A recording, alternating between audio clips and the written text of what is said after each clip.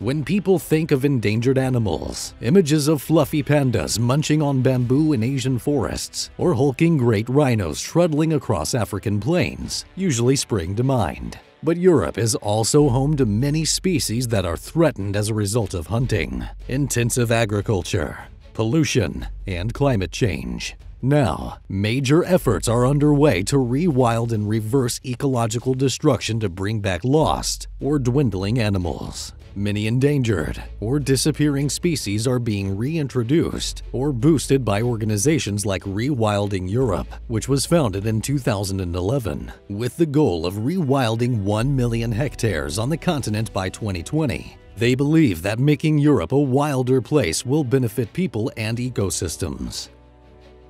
In this video, we'll be looking at 6 species making a comeback in Europe. Before we begin, make sure you hit the like button, subscribe to our channel, and click the notification bell for more amazing videos.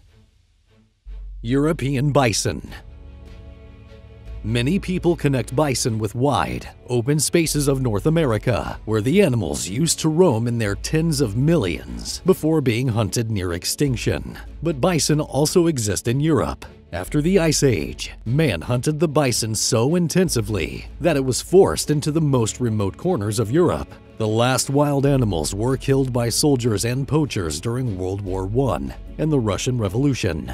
The last wild bison in Europe died in Poland in 1919, while the last wild bison in the Russian Caucasus died in 1927. The species only survived thanks to 54 animals that were kept in different zoos, originating from only 12 founder animals. In 1954, the first bison were released back into the wild in the Białowieża forest in Poland, followed by reintroductions in several other countries. Thanks to the work of many organizations, zoos and breeding centers, scientists, and individuals, the bison was rescued from extinction. However, the species is still in great danger and is listed as near threatened on the IUCN Red List. The main problem is that too few areas across Europe are open to receiving bison for reintroduction, which is often due to misconceptions about the animal. There is now a growing realization that European bison prefer to inhabit mixed landscapes of open grassland and forests. This, coupled with the evidence to show that they can live in relatively compact, diverse habitats alongside other herbivores such as horses and cattle, means that far more European sites can now be considered suitable for bison reintroduction. Vulture. Vultures are perhaps the most iconic examples of European scavengers. The sight of these majestic birds soaring overhead on thermals or feeding at a carcass can be truly captivating. 2 centuries ago, Egyptian, bearded, cinereous, and griffon vultures were among the most common breeding bird species in Central and Southern Europe. Yet, a decreasing availability of food, coupled with habitat loss, persecution, and poisoning, saw vultures disappear from most European countries. At their lowest point, in the 1960s, there were only 2,000 pairs of griffon vultures and 200 pairs of cinereous vultures left in Spain. Thanks to reintroduction and species protection, European vulture populations are now slowly but steadily recovering. In many regions, the spectacular sight of vultures soaring through the sky has once again become a common sight. Vultures perform an essential role in nature. As the only land-based vertebrates that can survive solely on scavenging, vultures are crucial in maintaining nature's balance, rapidly cleaning up and recycling the bodies of dead animals. Because they can quickly devour large amounts of flesh and their stomach acids neutralize pathogens, they may help limit the spread of bacteria and diseases such as anthrax and rabies. Wild horse. Before humans domesticated the horse, wild herds galloped across Europe unfettered. The last European horse is thought to have died out around 1909. While the original wild steeds are gone, many horse breeds today still carry the same genetic material. It would take generations, but these horses could adapt to living in the wild again, say conservationists. Wild horses play a crucial role in shaping natural habitats, from grazing through to trampling, wallowing, and scenting. Their influence benefits a multitude of species. Horses love coarser grasses and herbs. As bulk grazers, they will break up tussocky grasslands to form sward mosaics with characteristic and species-rich, short sward lawns. This fosters and maintains diverse communities of grasses and wildflowers. Lynx.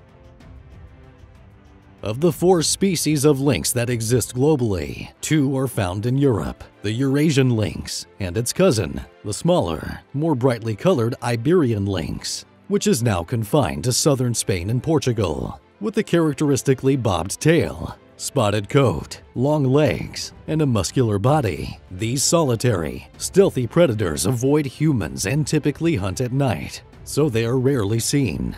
Internationally eradicated from many parts of Europe, the Eurasian lynx was considered extinct in nearly the whole of Central Europe for 200 years. Since the 1970s, however, it has been reintroduced to several European countries. Successful reintroduction into appropriate habitats relies strongly on acceptance by the general public. There are now thought to be around 9,000 to 10,000 Eurasian lynx in Europe. Thanks to a captive breeding program, the Iberian lynx has become one of Europeans' conservation's greatest success stories, with numbers in the wild up from just 94 in 2002 to nearly 600 today. This increasing population, which extends across 1,500 square kilometers, is recolonizing new territory, with recent sightings in Toledo, Badajoz, and Ciudad Real. Further Iberian lynx conservation action is still needed, involving ongoing efforts to recover prey populations, especially European rabbits, enhance habitat quality and connectivity, and release lynx in new areas to connect populations. Wolf. There are 5 subspecies of wolf found in Europe, of which the Eurasian wolf is the most widespread. On average, it weighs around 40 kilograms, with relatively short and coarse tawny fur. Many Eurasian wolf populations are forced to subsist largely on livestock and rubbish in human-dominated areas, though wild ungulates such as moose, red deer, roe deer, and wild boar are still the most important food sources in Russia and Eastern Europe. In some areas of Europe, there have always been stable populations of this gray wolf subspecies, but a long history of hunting and persecution meant that by the first half of the 20th century, the animal had disappeared from most Western European countries. In the second half of the 20th century, opinions on wolves began to change, and the animal is now protected in most European countries. Spreading outward from strongholds in Poland and the Carpathians, Eurasian wolf packs and individuals have now been spotted as far west as the Netherlands, Belgium, and Luxembourg. In total, the gray wolf population in Europe is estimated to be around 12,000 in 28 countries. The wolf is a so-called apex predator and plays a key role in European ecosystems. As a keystone species, wolves have both a direct and indirect impact on prey populations. Besides direct predation, wolves affect the behavior of their prey through the so-called ecology of fear, meaning the presence of a predator also induces behavioral and psychological changes in prey species. This has a positive impact on the landscape, enabling many other plants and animals to flourish. When wolves were reintroduced into Yellowstone National Park in the western United States in 1995, after a 70-year absence, their comeback ignited a chain reaction, boosting the restoration of ecosystems that had been degraded in their absence. Brown bear. The brown bear is easily recognizable, with its broad head, long snout, and small round ears. The animal is unmistakable. Brown bears are the largest terrestrial carnivores in Central Europe. When standing upright, they can reach a height of between 1.7 and 2.2 meters. Depending on the habitat, their weight varies between 100 and 350 kilograms. In all populations, however, the males are significantly bigger and heavier than the females. By nature, bears are very shy creatures. As soon as they detect the scent of a human, they retreat. A suitable habitat, therefore, has to provide not only a rich supply of food, but also sufficient areas for refuge. This adaptable, iconic species is present in an astounding array of habitats. They have colonized some of the most challenging landscapes on the planet, from Arctic tundra to tropical rainforests and mountain ranges.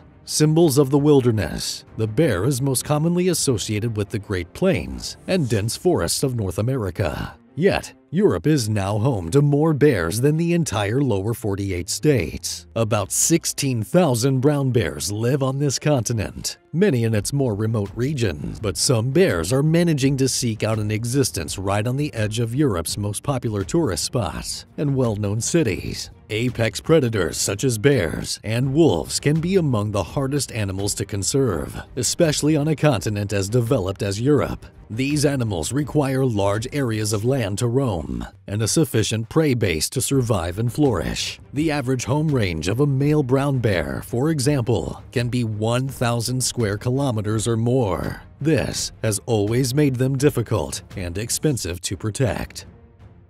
That's all for today. If you enjoyed this video, don't forget to like, subscribe, and share it with your friends. You can also leave a comment with what you would like to see in the following videos. Thanks for watching. See you next time.